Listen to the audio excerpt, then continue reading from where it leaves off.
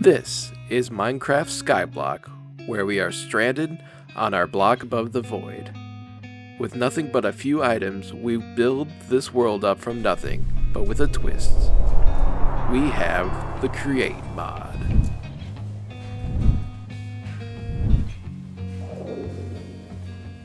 For those of you unfamiliar with Skyblock, we start out on a tiny island. All we have is a small supplies chest and a tree. Alright, let's go ahead and see what we got here. Okay, we have 10 obsidian. That'll allow us to make a nether portal right off the bat. We have ice. We use with our lava bucket to create cobblestone. We have glowberries, a useful food source early on. Sugarcane, and sea pickles. I don't really see a use for these in the early game, but later in the game they become very essential.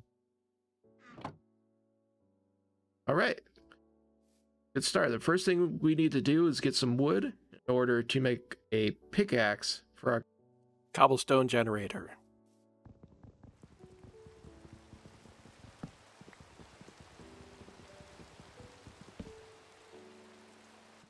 And of course, in the first minute, it's already raining. I'm gonna take care here not to remove all of the logs from the tree.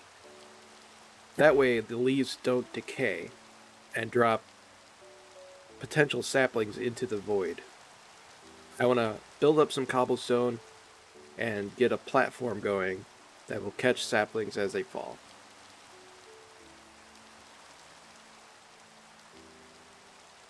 Alright, our first crafting table.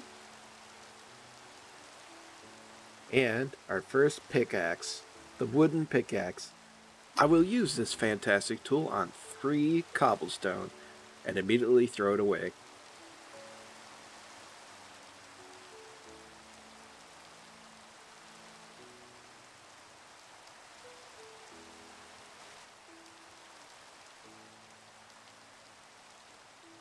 What's important in your cobblestone generator design is that the lava can flow into the water, but the water can never flow into the lava.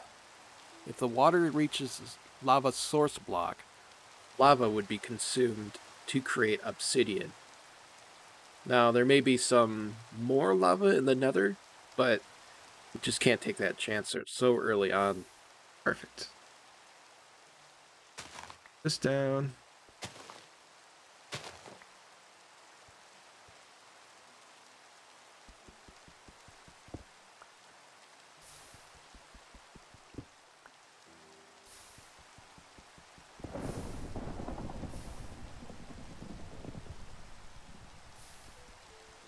As you might have guessed, it's now time for 10 hours of cobble grinding.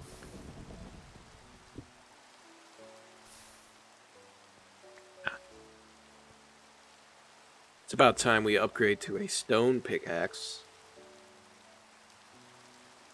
And we'll take our wooden pickaxe and put it away forever.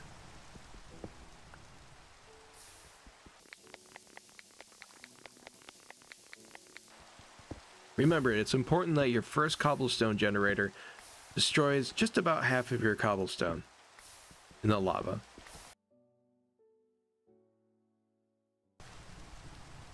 Oh, it just figures that our first night here, it's gonna storm.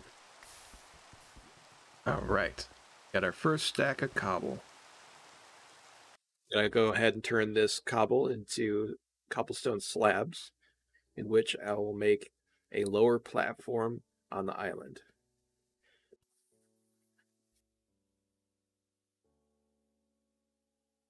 This is going to allow me to collect saplings from the tree and hopefully not lose any into the void.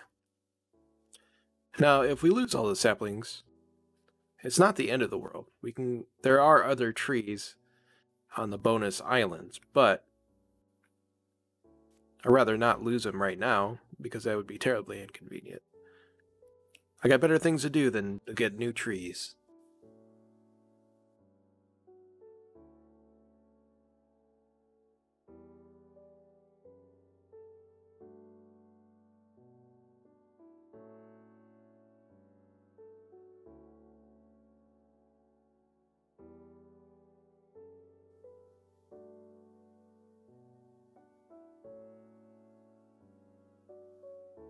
Hey, alright, our first sapling.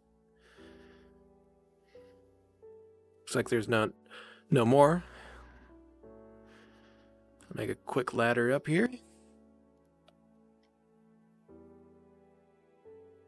And let's plant that sapling right there.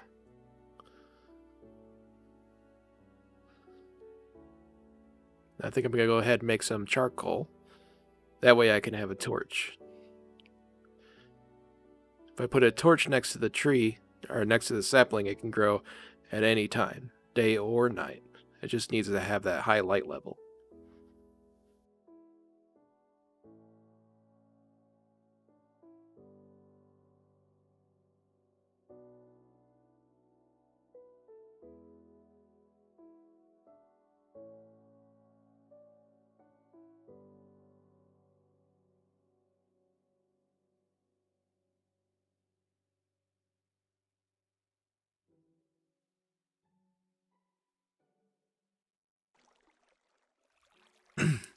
Finally, the night is about over. Sun is about to rise. Oh, here it comes now. Funny, in Skyblock, you can see the sun go all the way around.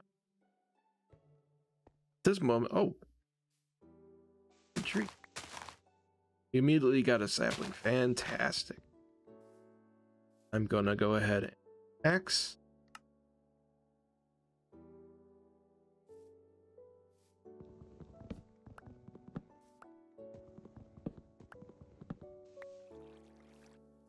Let's go ahead and get started on our first simple tree farm. I'm going to create a platform that's wide enough to collect all the saplings that may fall. And I'm going to place dirt right down the center of it.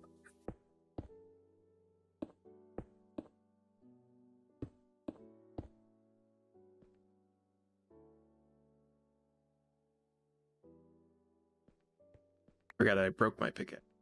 So, X.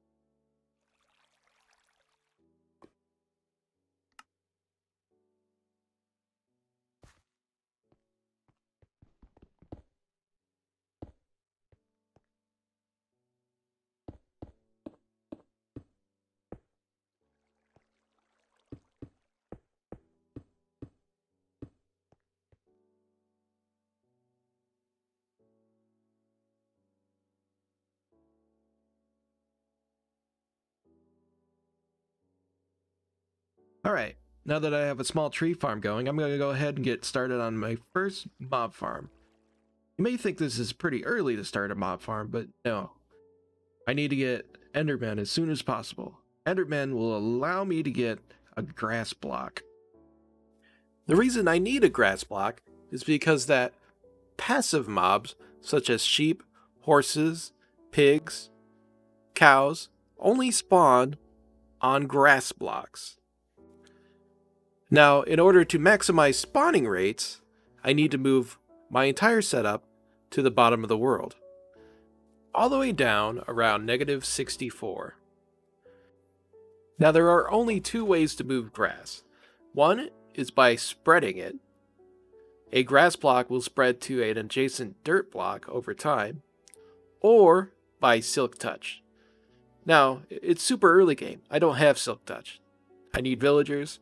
I need a enchantment table. These are things I'm just not going to have until way later in the series. So what I'm going to do is use an Enderman. An Enderman can pick up a grass block, and I can kill him, and he'll drop the grass block item. Back to making the mob farm.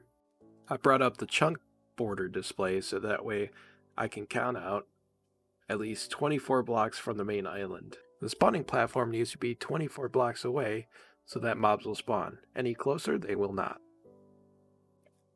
I'm crafting up some trapdoors. I'm going to use these trapdoors in the gap in the walkway here. That way, mobs will think they can walk over it, but they cannot. They will simply fall to their death. I really don't want to be attacked on my island.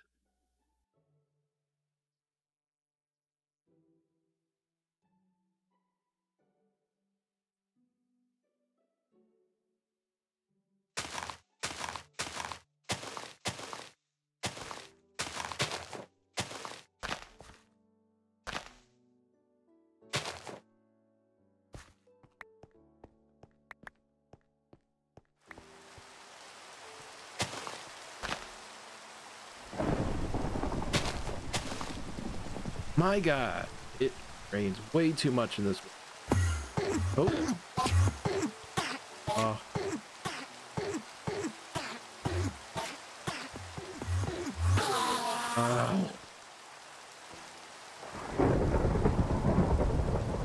Oh my God, this freaking rain. It actually killed an Enderman. The only Enderman we had. Now it's already daytime. We have to wait till another night and hopefully get another Enderman. Hopefully it doesn't freaking rain. Alright, Spider, it's time to meet your maker. We're gonna fight, me and you, right now. Let's throw down. Come on, come on. Alright, string. Alright, now I have 2 string. We can make a fishing rod. I like to fish in my cobble generator, don't you? That's the best place to go fishing. This will be our first source of food, and not a moment too soon.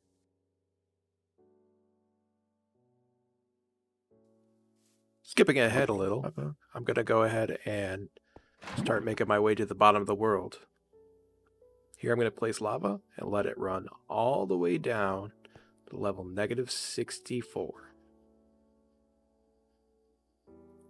Been a few minutes, let's go ahead and take a look at this with our cheaty camp.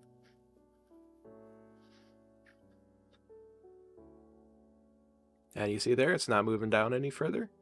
It's at -64. So we're ready to turn this into cobblestone.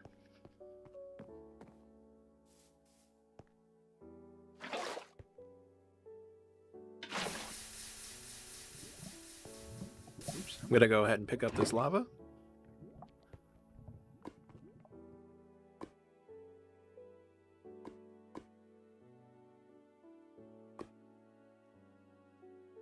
Excellent. Look at it go.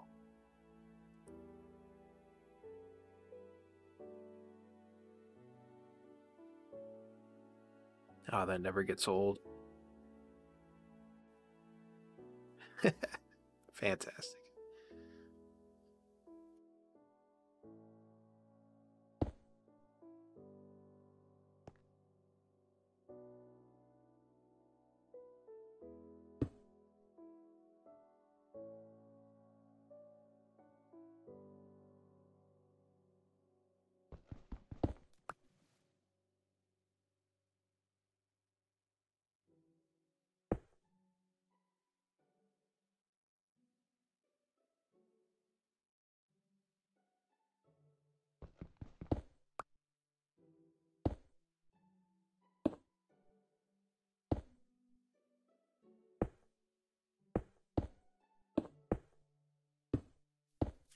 Alright, we finally got an Enderman.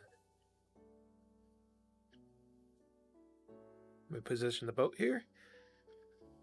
And then give him a look. Oh no. Oh no. Well, he's still here. So I'll pick up my stuff and maybe I can push him into a boat. Ah! He's already holding the wrong block. He's got a dirt block. So we'll have to wait for him to put that down and then pick up a grass block. Now this is going to take a while.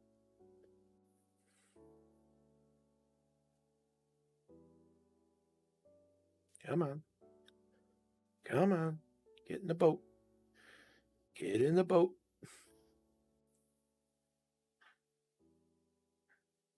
Perfect. All right. Let's get him positioned. And then we can wait for him to simply drop that block and pick up a grass block. There we go. Right. All right. Now, kill him. Hopefully, I can pick up his grass block.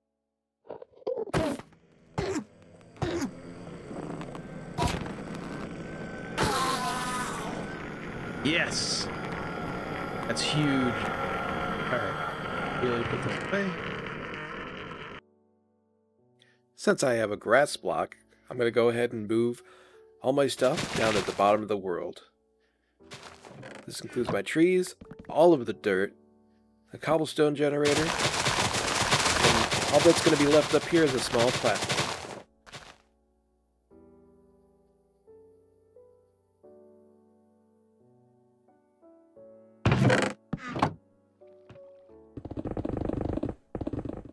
See here, real quick, I'm testing to make sure it's not a slime chunk, and it is a slime chunk. So let's move it over here. This looks good. Set up all our grass. And so the grass will spread to the dirt, and just a second here, we'll get our first mob. A cow. Well, that was short-lived.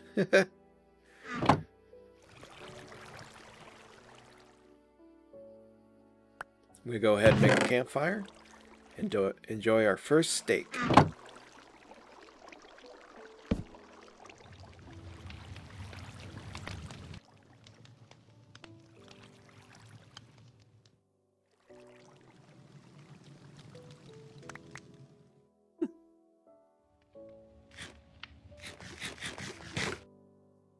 Ah, delicious. Now, I think that I'm going to call this episode here. In the next episode, we'll be working on getting some iron. Once we have, I think, 12 blocks of iron, we'll be able to make a iron farm using the crate method. All right, everybody, have a good night. If you enjoyed, please subscribe and like and comment. And goodbye.